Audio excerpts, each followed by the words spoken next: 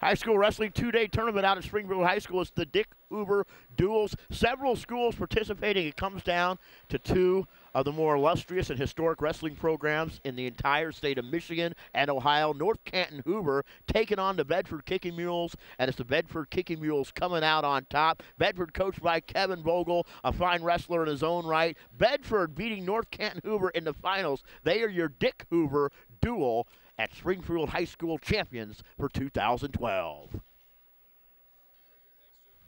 Okay, guys.